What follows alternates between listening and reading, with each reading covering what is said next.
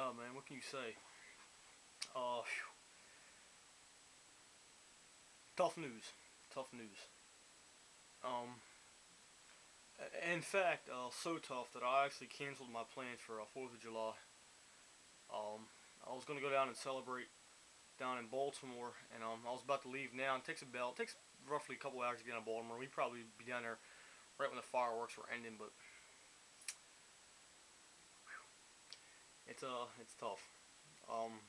Steve McNair, 2-year quarterback for the Baltimore Ravens, led the Ravens to a 13-3 season, which was the first in franchise history. Um, has been shot to death. Another woman also in the home was shot to death downtown Nashville, Tennessee. Nashville police are still on the scene, but crazy. It's crazy. He only played for the Ravens for 2 years, but those 2 years seemed like many. And the video I just made earlier, I'm sorry it kind of seemed so brief and seemed like I didn't care, but I had to get it through real quick because I had to make a video real quick and call my friends and said, you know what, I'm not going down to Baltimore today. Um, I don't know what's happening. If this would have happened last week, it would have officially been the worst week in my entire life because I lost Michael Jackson, Farrah Fawcett, Ed McMahon that week. Earlier, than non-trained people that got on that train. A week earlier, guy got shot, museum guard, and luckily that never went on to nothing big. Um, and now Billy Mays died. Now Steve McNair's dead. He got shot. Um, he was an inspiration to every player in the NFL, just like Ray Lewis is. He's an inspiration. And Ray Lewis and McNair were close, and I know Ray's upset right now. The Ravens are upset, man. The Ravens' flags are at half staff. The NFL's flags will be at half staff. And if I had an actual flagpole, I have a Ravens flag that actually hangs up like a pole. I would put the flag at half staff, but I don't have one of them, so.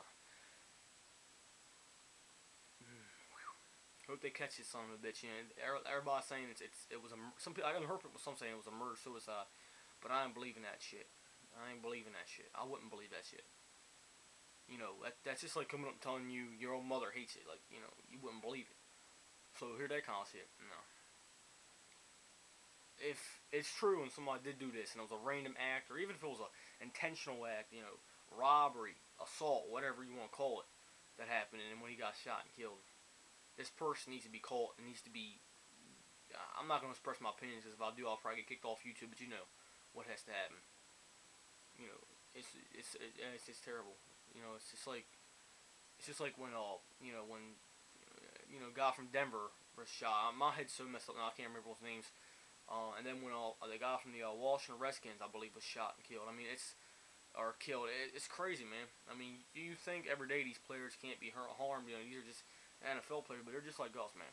And each minute someone dies in this world, and 1 times out of 10, it's gotta be somebody we know.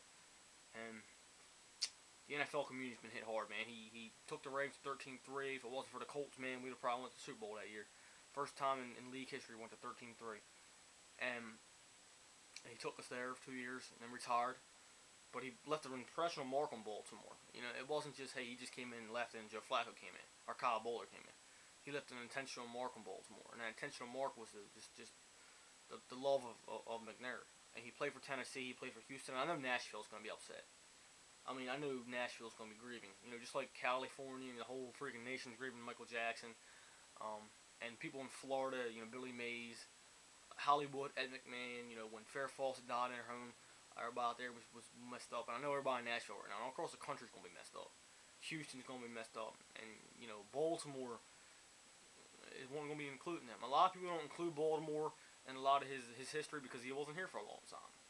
He was with Tennessee for a very long time. But, I consider, even though I said he's been with Baltimore for many years, 2 years to me seems like many years. He's played for us for 35 years for all I'm concerned because he left an impressionable mark on Baltimore. That's a sad day, man. It's a sad day in NFL history. This is a tribute to his life, man. This is a tribute to Steve McNair's life because, definitely I don't have, if you're wondering if this is a tribute, where's the pictures and stuff? Well, I'm expressing my tribute. I'm giving my rest in peace speech because 9 times out of 10 I won't be able to, know I'll probably attend this memorial service, and if they do, I will definitely be there no matter what it was. If it's public, I will definitely be there, pay my respects. But You know, this is just like, it's another day in NFL history that's just gone down as a real bad day. This is not a good 4th of July. In fact, so bad that I've canceled my 4th of July plans. I was going to go in the harbor of Baltimore. I ain't going down there no more. Told you I'm up in Pittsburgh right now. Takes a couple hours to get down there. I should have left by now, but heard the news, and it was crazy because I went on YouTube.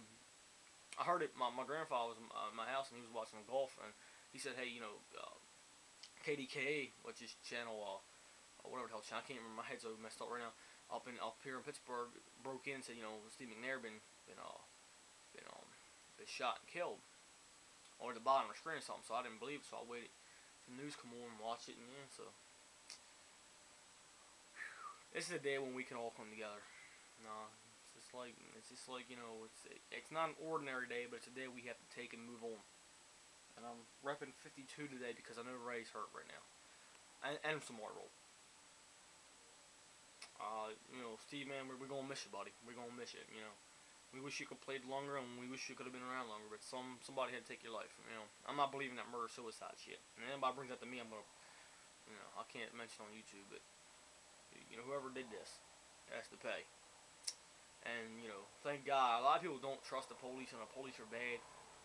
You know, it's they're doing their job, and when they catch this person, I hope how old he is, how young he is. Hope he gets the long arm of the law up his ass. Or her ass. Or whoever the hell did it. Okay? And if we find that it was something other than murder, then we'll have to agree with that. But right now we're taking it as if somebody killed him. Because he was a lovely guy. I mean, you really can't say nothing about that because you just don't never know. I'm not going to sit here and say, well, he was never the guy that, do ever do suicide crap. I'm not saying that because, I know a lot of people that got in Millersville or whatever kind of Maryland, but that town in Maryland that killed people in Baltimore County Hotel. I mean, people kill their children and their families and each other every day over stuff that doesn't make any sense. And they're perfectly normal people. Police officers, preachers, firemen, school teachers, college professors kill themselves and their families over nothing. Over situations they can get out of. But we're not going to take it as that right now. We're not even taking it as his murder. We're taking his life and putting it into this whole glass ball and shaking it up so we can watch his life just come down and come down and come down and come down and watch the tribute to his life.